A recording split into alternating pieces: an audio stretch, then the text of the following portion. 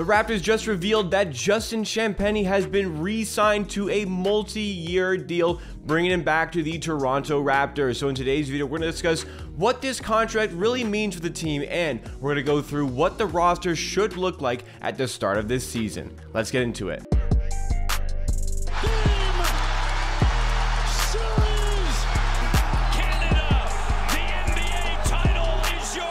What's going on, everybody? It's Jacob here, back with Amateur Hour Sports for another Toronto Raptors YouTube video. On this channel, I bring you the greatest coverage and analysis on the latest Toronto Raptors news, and I'm going to be doing it all throughout the offseason, so make sure you are subscribed to Amateur Hour Sports. We're on a road to 11,000 subscribers. You can help us get there, and if you find yourself enjoying this video along the way, be sure to drop a like. It goes a long way to supporting the channel, and we want to hit 300 likes on today's video. I know that we can do it, but let's get into our content for today. Justin Champagnie has signed a contract with the Toronto Raptors. Now, it is not as exciting as it may seem because Justin Champagnie is one of the many people who are going to be fighting for a roster spot at the start of next season. We've just seen the Summer League, and we've seen 3 out of 4 of the games in Summer League, and you know, there's been some good performances, there's been some bad performances. Unfortunately, we don't really know anything about Justin Champagnie because he was injured before any of the games began, and I really wanted to see what Justin Champagnie had been working on in the offseason to get himself ready for this point, because even though he impressed last season, he had like some sort of a role with the Toronto Raptors in the NBA near the beginning of the season, had that near buzzer beater against the Oklahoma City Thunder that just didn't get off in time. That would have been such a great moment for the rookie, but even after that, had some time in the G League where he was wildly successful. I mean, you guys know I had Raptors 9 out of 5 season tickets. I went to all but one home game, and especially in the playoffs, like Justin Champagnie was so good. Such a different player than what he was at the beginning of the season. You could tell he had been working on things, but nonetheless, all this is great, still not guaranteed a spot on the team, and he's going to have to earn it in training camp because the contract that he did end up signing was a multi-year deal, yes, but it's a partial guarantee in year 1, and it is non-guaranteed in year 2. This is a pretty standard contract. It's a similar one that the Raptors just gave to DJ Wilson.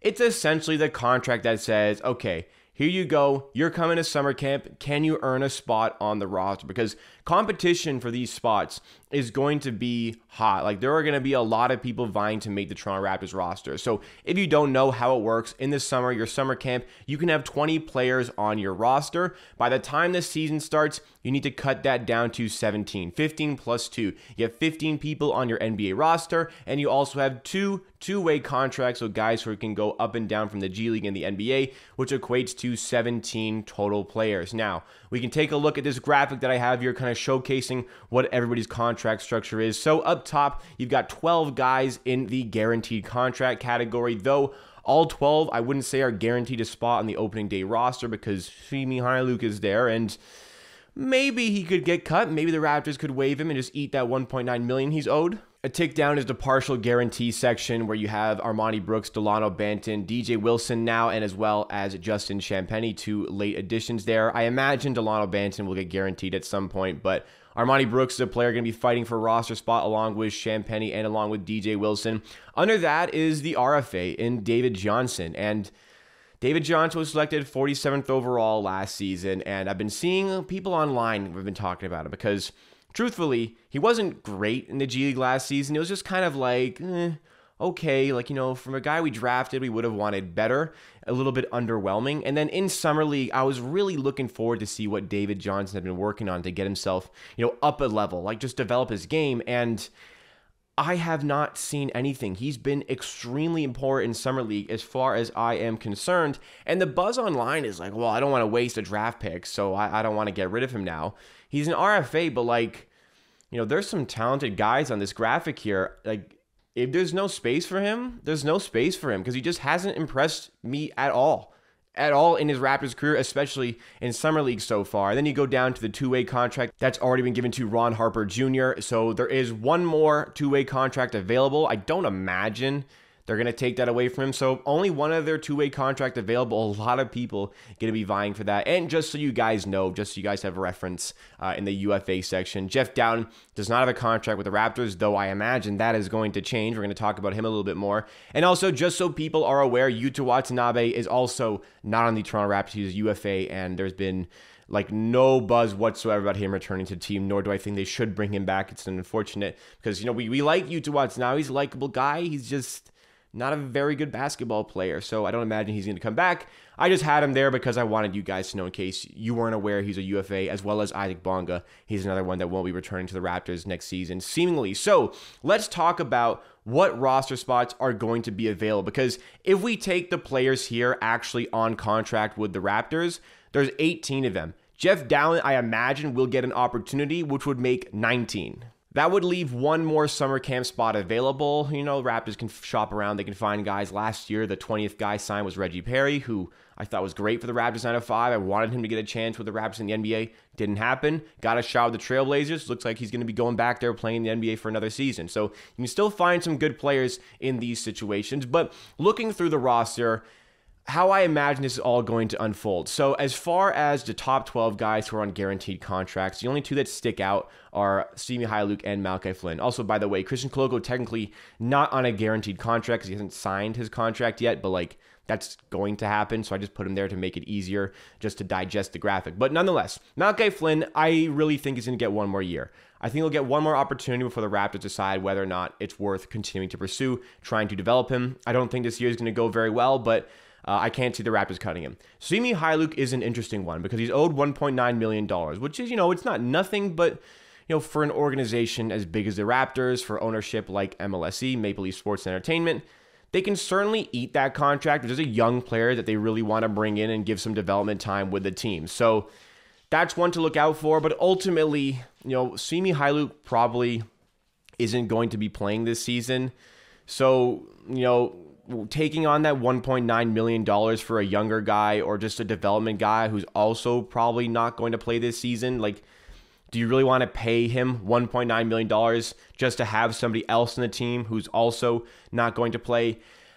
I don't know if that's going to happen. I wouldn't necessarily be surprised if they were to cut Semi Hyluk and waive that $1.9 million, but at this particular point, I would find that unlikely. Going further into the roster, you know, we get to the guys who are on non-guaranteed deals. I think that Armoni Brooks is going to get himself a spot in the NBA. I think Dalano Banton is going to do that as well. That's 14 players right there.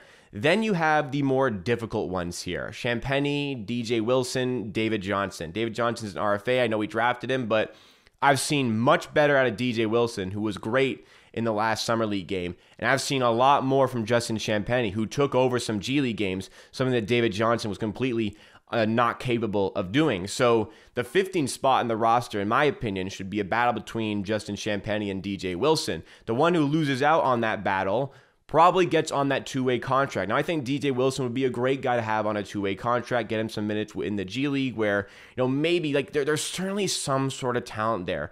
A guy who was drafted, I believe it was either just inside or just outside of the lottery, like a few years ago, like 4 or 5 years ago now.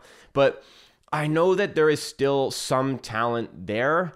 I would love to see if he's just within our system, if we could develop him a little bit more. Based on what we've seen, I think he would be worthy of that opportunity. I also wouldn't be shocked to see Armoni Brooks fitting into that two-way slot as well instead of Champagnie or DJ Wilson. That two-way contract given to Ron Harper Jr., I imagine, will remain. I know he hasn't been that impressive in Summer League, but I think that's somebody they would like to work with the Raptors 905. Most of his game is the fact that he's a catch-and-shoot threat on offense. He just hasn't really been able to show that in Summer League. I hope that can change in the G League. And Jeff Dowtin is a player that kind of came out of nowhere and maybe made the decision a little bit more difficult. I kind of discarded him with my previous comments about who's going to make which roster spot. Now, Dowtin has been great in Summer League. He's been quietly like one of the best, if not the best and most consistent Toronto Raptors players. He's a very smart player. He's a very intelligent player on the ball. He can shoot. He can get to the rim. He can create offense for himself. He can create offense for others. Admittedly, there's not as much room to grow with Dowtin, who is 25 years old, but the same thing kind of remains for DJ Wilson, who's 26 years old. But, you know, we've kind of seen him in the NBA already do some decent things for us, so I think that he maybe gets a little bit more of a precedent. And ultimately, if I had to guess, I would say based on the people here, like Dowtin and David Johnson probably don't make the 17-man roster that we're kind of constructing here.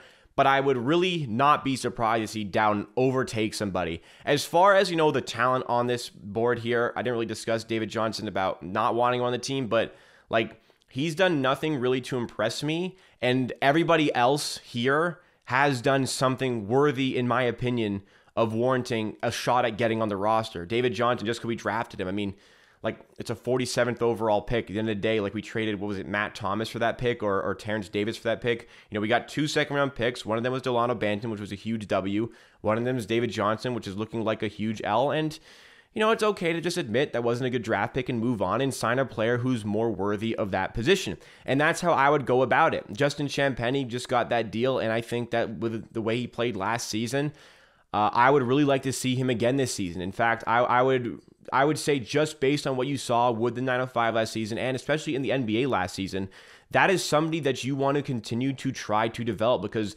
there is a player there. Like, I don't think this is going to be like a main rotation player this season. By no means do I think that. Certainly possible for him, but this is a player who has a good amount of skill set. He is a good defender. He's a very good rebounder for his size, a decent catch and shoot throughout on the outside.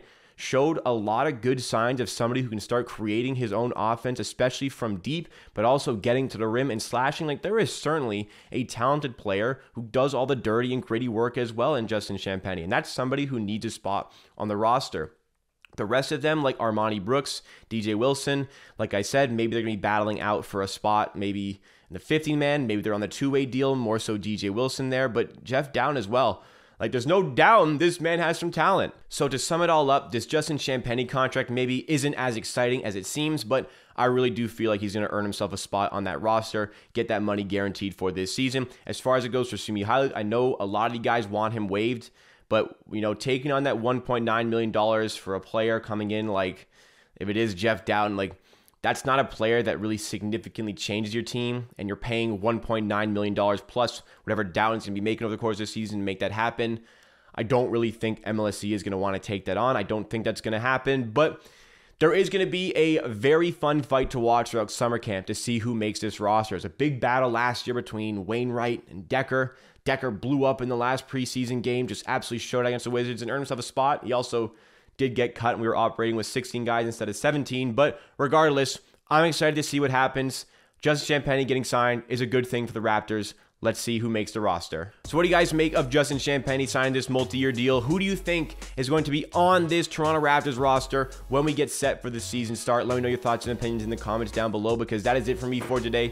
Thank you so much for watching this video. Please, if you did enjoy, be sure to drop a like. It goes a long way to supporting the channel. When you drop a like, it lets YouTube know that people who are on the platform with similar interests to you may also enjoy this video, and therefore it is recommended to more people. And make sure that if you're one of these new people, that you are subscribed to Amateur Hour Sports. We just hit 10K. We're on our road to 11K now, and I'm giving you the greatest coverage and analysis on the latest Toronto Raptors news in return for that sub. I promise to keep you entertained. Join our Discord, the link in the description, and I'll see you again next time for another video.